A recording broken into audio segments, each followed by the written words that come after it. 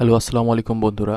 So এই ভিডিওতে আপনাদেরকে ডিটেলস টার্গেটিং সম্পর্কে কিছু তথ্য দেব। ডিটেলস টার্গেটিং কেন করা হয় এবং এটার কাজ কি।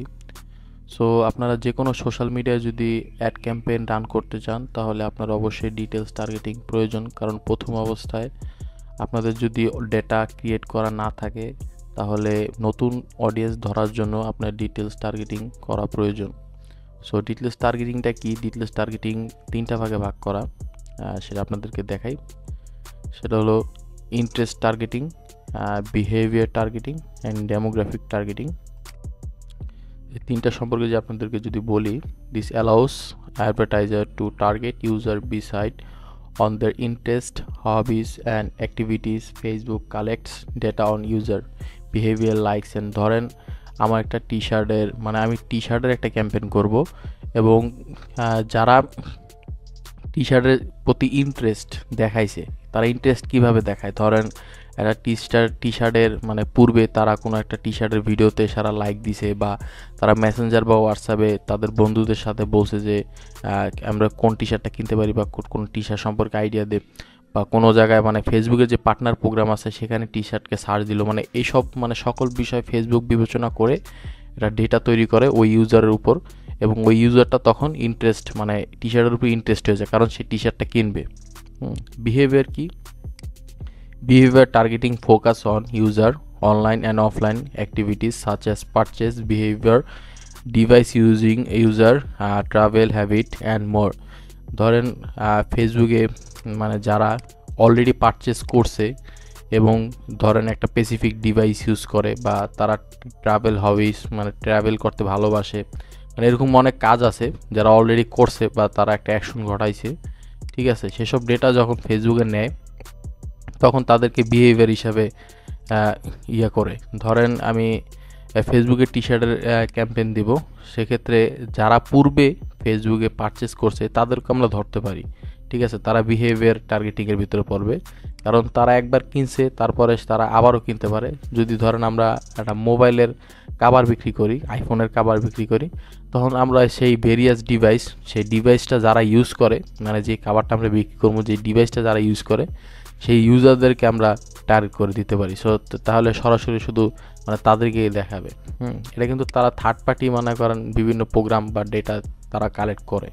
সো ডেমোগ্রাফার কি? Demographic targeting allows advertiser two target user beside on specific demographic attribute such as age, gender, language, education, employment, relationship status. ধরেন ডেমোগ্রাফিকরা অনেক ধরনের হতে পারে। ধরেন যারা কোনো কান্ট্রি বাইসড হইতে পারে, বা এডুকেশন, ধরেন যে একজন এমবিএ করলো, বিবিএ করলো, একজন স্টুডেন্ট, বা এমপ্লয়মেন্ট যারা জব করে, যারা রিলেশনশিপ স্ট্যাটাস আছে, যারা ম্যারিড, যারা আনম্যারিড। আনম্যারিডদের ধরে না, যারা ম্যারিড, যারা প্যারেন্টস তাদেরকে ধরে।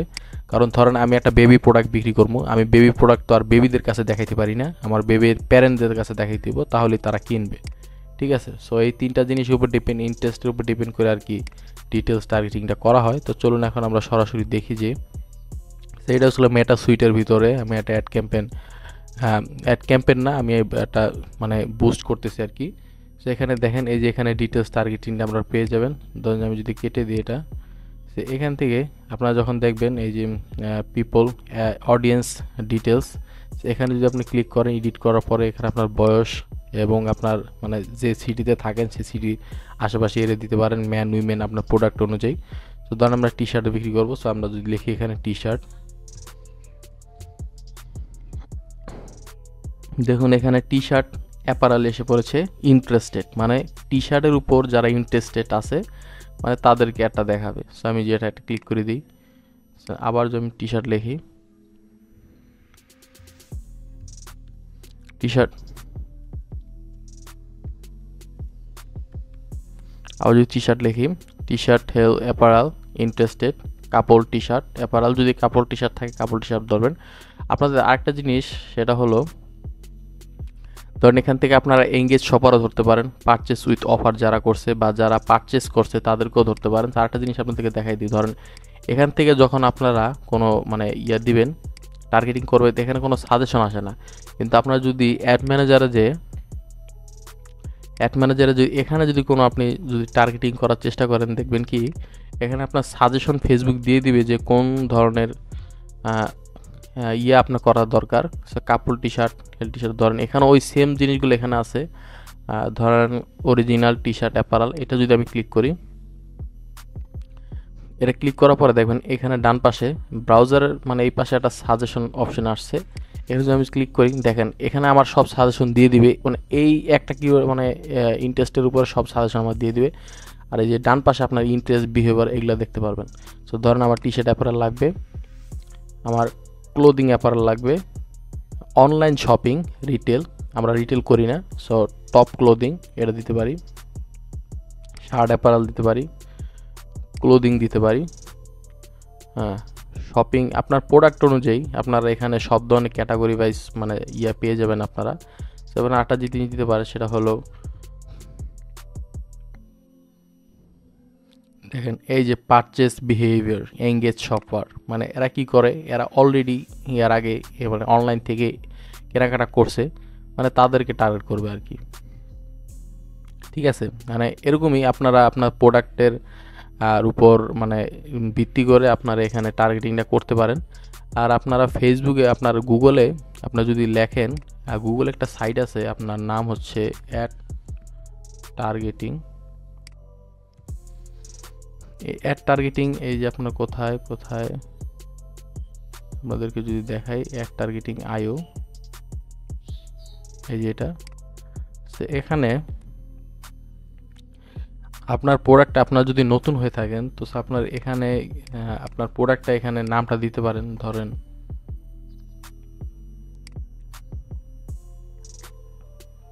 এখানে আমি যদি টি শার্ট দিই,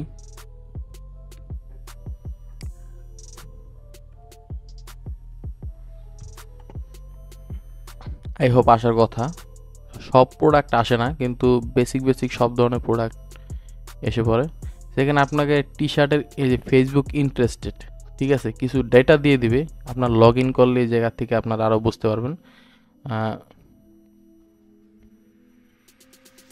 ফ্রি আপনার এটা আপনার পেইড ভার্সন হয়ে গেছে। হ্যাঁ, আগে আপনার ফ্রি ছিল। এখান থেকে কি আপনার মানে কোনো একটা ডেটা দিলে, বা ধরেন এই যে এখানে গেমস দেওয়া আছে, আমার একটা টি শার্ট লেখার কথা, আমি যে টি শার্ট লিখি আসার কথা,